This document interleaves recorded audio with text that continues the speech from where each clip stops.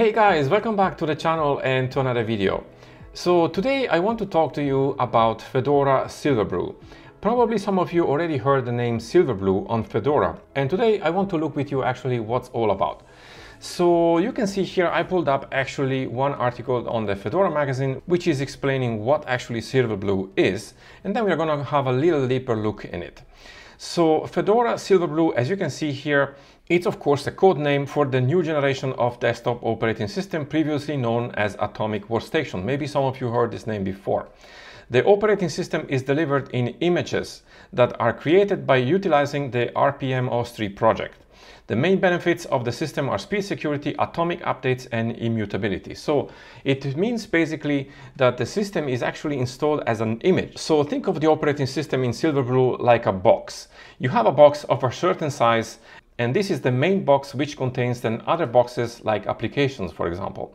However, the box itself is immutable, except in certain cases that we're going to look afterwards. So you have basically the base system, which is immutable, and you will install applications inside this box, which are also isolated on its own. So basically the operating system is not touched, and this is of course is going to improve also the security, and it's going to avoid also accidental damage of system files. Now, what is the OS3 or the OS3? So you can see here, OS3 or libOS3 is a project that combines a Git-like model for committing and downloading bootable file system trees together with a layer to deploy them and manage the bootloader configuration. So the RPM-OS3 is basically built on top of OS3, and it allows Fedora to use RPM packages as a layer on top of the image we have on the operating system. So we're going to see afterwards the use cases for that.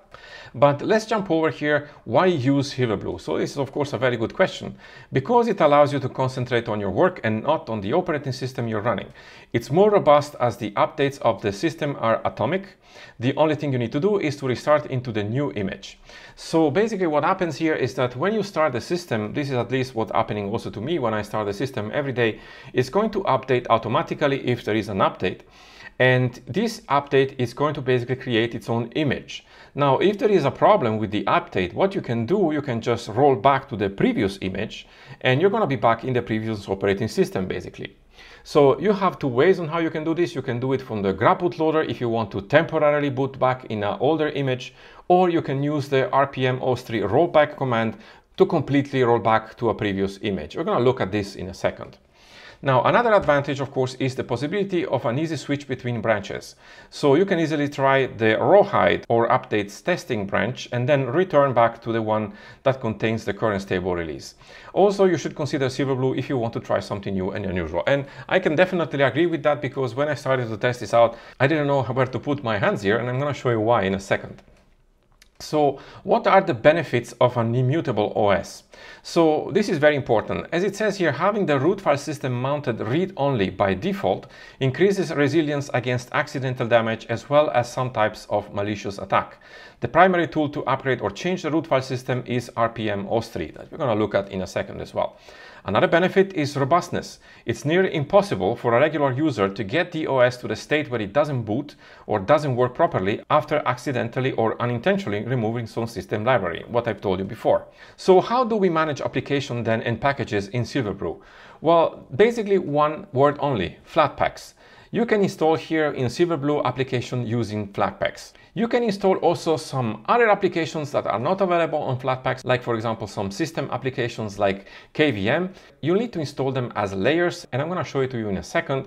But the base applications that you're going to install in Silverblue are Flatpaks. The advantage, of course, there is that it's not going to touch the base operating system, and you can remove them without touching the OS. And when you will upgrade them, you will upgrade them also without touching the OS, which is always the same image. Now we have also another tool, which is the Toolbox. Now the Toolbox is very cool. I'm going to show you this also in a second. It's a project to make containers easily consumable for regular users. It does that by using Podman's rootless containers. Now I've done a video about Podman on Arch some months ago, and for those of you who don't know, actually Podman is the utility that Red Hat now uses to replace Docker. And if you want to have more information about Podman, you can check out the video I did about it some months ago. Now, Toolbox lets you easily and quickly create a container with a regular Fedora installation that you can play with or develop on separate from your OS. So this is a great thing. I'm going to show you this in a second. Of course, this is more meant probably for developers. This is a CLI tool and it's working only on the terminal. But if you want to develop some applications or you need to run some applications in containers, this is definitely something to check out. Okay, so let me close this window here. I will leave a link to this article in the video description so that you can read through it. It contains a lot of good information. Now, this, what you see here, it's Fedora Silverblue. Actually, I installed this now on my main machine. It looks exactly like Fedora 34. And by the way, this setup here actually includes two different displays with two different DPIs. I have a 4K monitor and this, what I'm recording right now, is my 1080p monitor. And finally, I have to say it's really nice to work here with Wayland because it scales finally properly with the proper DPI both monitors. Now, I am recording also this video with Wayland and I'm using, as you can see here on top, OBS Studio. Actually, this is a release candidate of OBS Studio, which should be available very soon in the main repositories, also on Arch, by the way. And it's using actually Pipewire to record the screen, which is a great thing. I have a video coming up actually in the next month with the new Arch ISO for May 2021, where we are going to install Arch Linux with Wayland, with Pipewire, Btrfs and many other things. So stay tuned for that. Anyway, let's pull up here a terminal. So I'm going to show you here what I did when I installed Silverblue. So I had to learn also because I was new to Silverblue. I never used it before. So the first thing I did actually was the same thing I do always. I try to update my system. Let me go full screen here, increase the font size. So what I did is type in sudo dnf update and then hit enter. I thought I'm going to upgrade my system here. But as you can see, it says DNF command not found because it's not going to work in Silverblue this way. So when you want to upgrade the image of the system, you're going to use the rpm-ostree and then upgrade. Now, normally when you boot up the machine, Silverblue will check for updates and install them automatically. So you will not see anything there. But if you want, you can do it manually this way with this command. And what's going to happen here, of course, is going to check if there are some updates for the packages in the image. And if so, it's going to update. And if not, it's going to do nothing, like in this case, because there are no upgrades available. Now, this is the core of Fedora Silverblue. So think of the OS, like I said before, as a box of a certain size. Inside of this box, which is fixed, basically, it's unchangeable, it's immutable. You have several small boxes inside. These are your applications that you install with Flatpaks, and they are not actually related with the big box, which is the operating system. So the advantage there, of course, is that you are not tinkering with the OS, you are not touching system files and so on. And so the OS itself remains basically untouched. Now, there are some instances, for example, when you need to actually install some extra packages in the image because they are not available as Flatpaks. So one example of this is, for example, KVM. So if I close this window, let me pull over here KVM. You can see here, this is running. I have an installation running here of Silverblue in a virtual machine. So KVM or Virtual Machine Manager does not actually exist in Flatpaks, at least not yet. So what you need to do in that case, you need to install the package. So to do that, you will need to go to the terminal. And again, I'm going to increase the font size and you will have to install it by typing in rpm-ostree and then install and then virt-manager. And then hit enter. Now it's going to install Virtual Manager with all the dependencies and everything else. And then Virtual Manager will be integrated in the image of the OS. So whenever there is an update, it's going to check for those as well. And the moment you install Virtual Manager, in this case, you will need to reboot the machine to reboot in the new image with Virtual Manager available. So that means that you can reboot your machine, you will have your KVM up and running, but if something goes wrong with KVM or something is not running correctly after an update, you can roll back to the previous image of the OS without removing anything.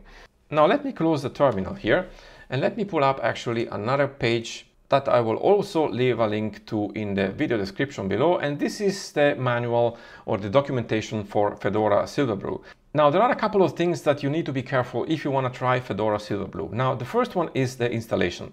There are some limitations in the installation. So by default, actually, you should always choose the automatic partitioning on the installer, which is always the Anaconda installer. But you can still partition manually if you want to. You just have to be aware of how the partition should be. So as you can see here, as described above, there are no issues with manual partitioning on Silverblue, and it should be used with caution.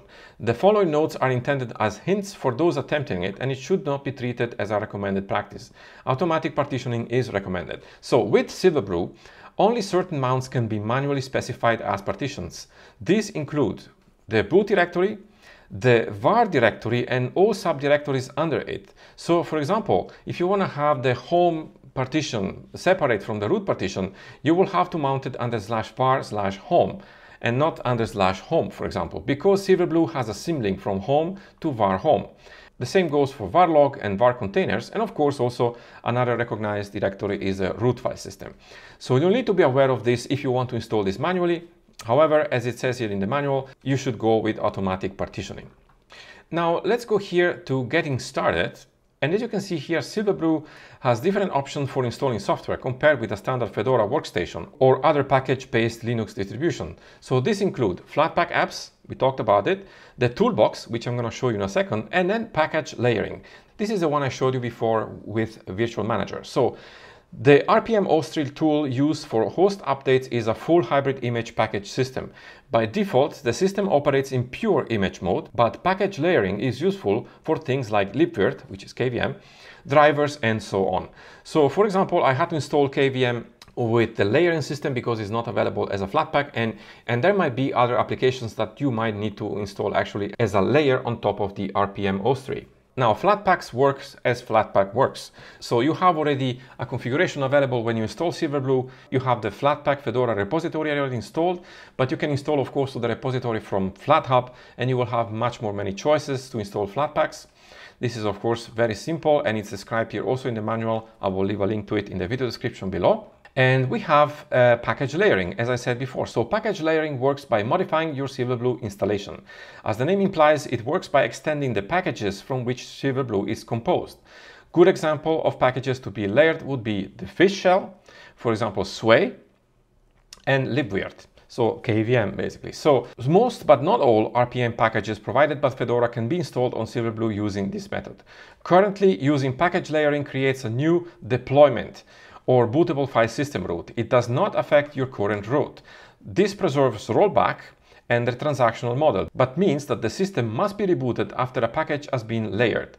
Eventually, this limitation might be lifted, but generally it's expected that you use package layering sparingly. So basically, you install a package with layering, and you will have to reboot your machine to have that available. And the reason for that is that you will have an older image available if something goes wrong with the updated one. So this is really meant in specific cases, like for example, when you're installing libvirt like I did here, but usually you should all install application using Flatpaks. And as you can see here, it goes on and describe how you can use the RPM Austrill command.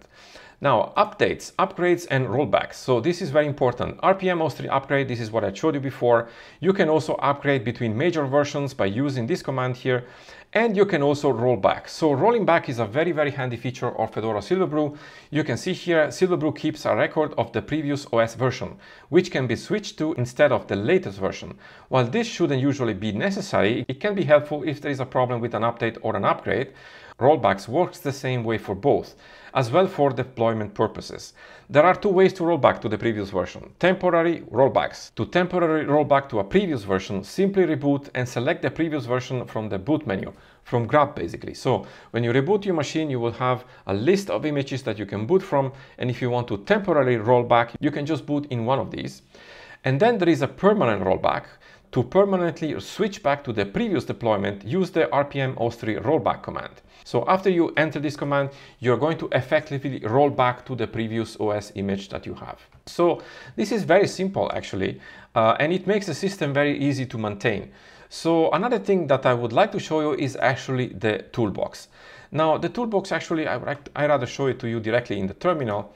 And let me actually minimize this window here and pull up the terminal. Now I'm going to go full screen here and increase the font size. Now the Toolbox is actually a container that you can test your applications in. So let me give you an example.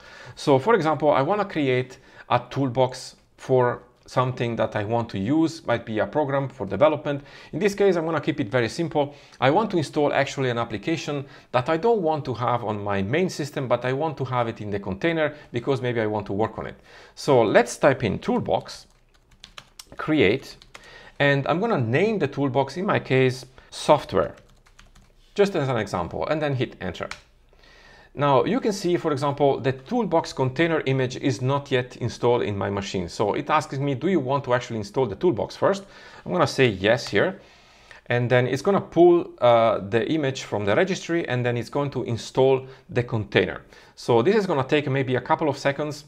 You can see now it's already done. So they created the container software. So in my machine now we have this container which is called software. So to enter the container, I can type in Toolbox, enter, and then software, the name of the container, and then hit enter. So what happens here is that we are entering now the container. And as you can see, we have now here a different prompt. It says my name here, my username on Toolbox. And we have this diamond here, which indicates that we are in a container. So what can I do here? Well, I can use actually this container as I would usually use Fedora. So for example, I can type in sudo dnf install. Remember, we cannot use dnf on Silverblue, but here we are on the container. And then I want to install, for example, NeoFetch. And then hit enter. So you can see now it's checking the repositories as it would normally do in a normal Fedora installation. And once the check is done, it's going to go ahead and install NeoFetch in this container.